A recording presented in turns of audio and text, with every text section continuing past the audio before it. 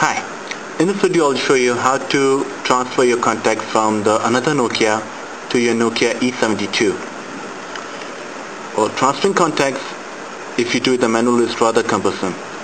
You have to connect your phone to the Nokia PC suite, download your contacts from one phone, copy into another one, and if you're into that sort of thing, be it, but it's going to take you a lot of time. The easiest thing which Nokia has done is, it has given us a tool called Switch. Go to Control Panel and you can see this switch over here. Just click on it and it's going to give you all the details of the application. Okay, fine. It helps you to transfer contacts, calendar entries and other data between compatible Nokia phones. I have a Nokia 5800 with me, from which I have to transfer all my contacts onto my Nokia E72. So continue. Asking me to switch on the Bluetooth into the phone. It's already on, so I click on continue. The phone name is Nokia E72 no problem. Okay, turn on the Bluetooth on this one. Yes, it's searching for devices.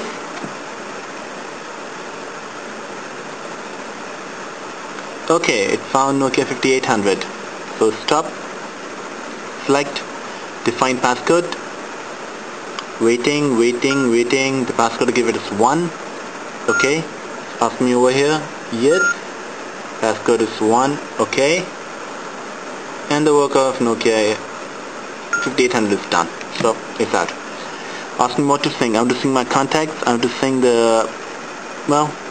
I can sing contacts, I can sing calendar, text, MMS, notes, images, sound clips, video, bookmarks, recent calls, active notes, Nokia folder, landmarks. I just want the contacts and landmarks.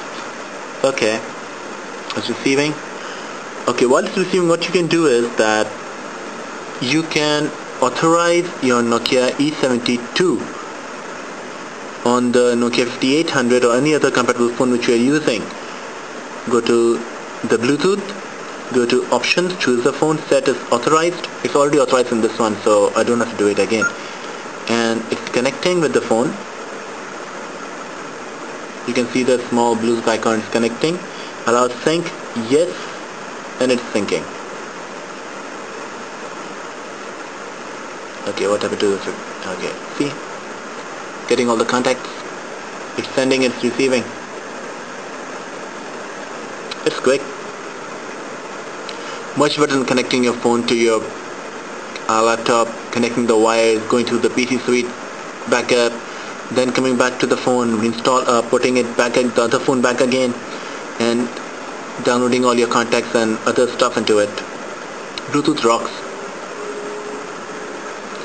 And I have somewhere around 1300 contacts, so it's going to take a little time. All done with 374, 380, 390, 410, 440. Oh, it's fast. 500, 528. Go. 550. Going in the burst of about 24-25 contacts per burst.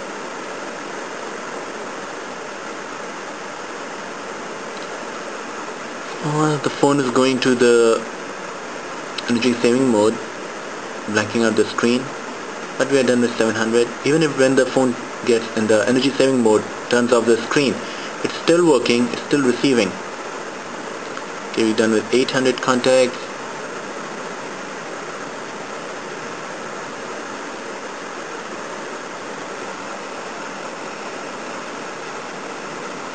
$900. Okay.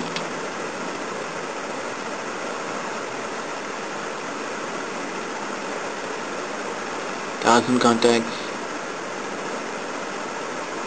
1,034, 1,050. It's quick.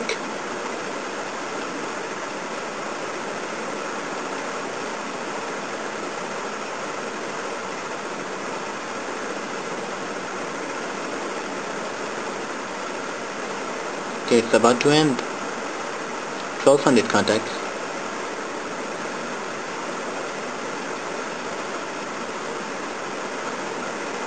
Hello. 13, 13, 13. Okay, it's about 1340 something.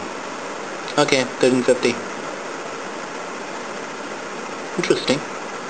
How many contacts do I have? Okay, I was wrong. I have about 1400 and counting.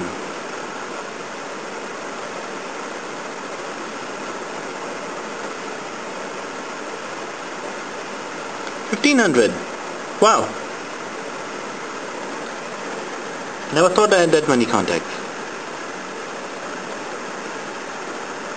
Let me check on the phone how many do I have.